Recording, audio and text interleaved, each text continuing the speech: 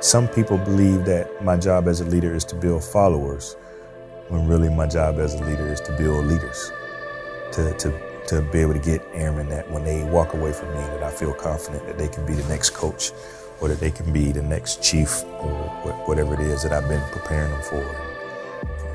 I don't know that everybody understands that, but that's an area where I think the best leaders, they really understand the importance of building and growing other leaders. I'm looking for NCOs across our Air Force to wake up in the morning and ask the question, hey, what should I be doing to keep our airmen alive? What should I be doing to make sure the airmen that I'm responsible for are well trained?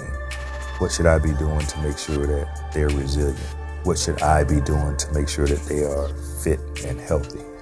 But I think change really begins with you and I, again, waking up every day saying, hey, with the 2 or 3 or 10 or 12 people that I'm responsible for, man, what can I be doing better? I'm reading this book for the second or third time now called Legacy. It's about the New Zealand All Blacks, the rugby team.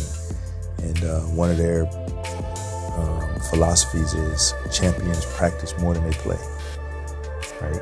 And we have to get people thinking that, how do I get to that championship status as a leader is you got to put in the time, man. You got to dedicate yourself to learning, and you got to work around.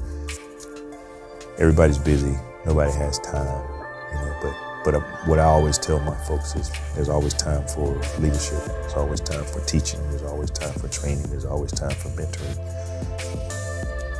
Either you'll make time on the front end or you make it on the back end, right? It's up to you. You can decide whether you want to invest in their future up front or wait for them to mess up and then figure out, okay, now how do I clean all this up?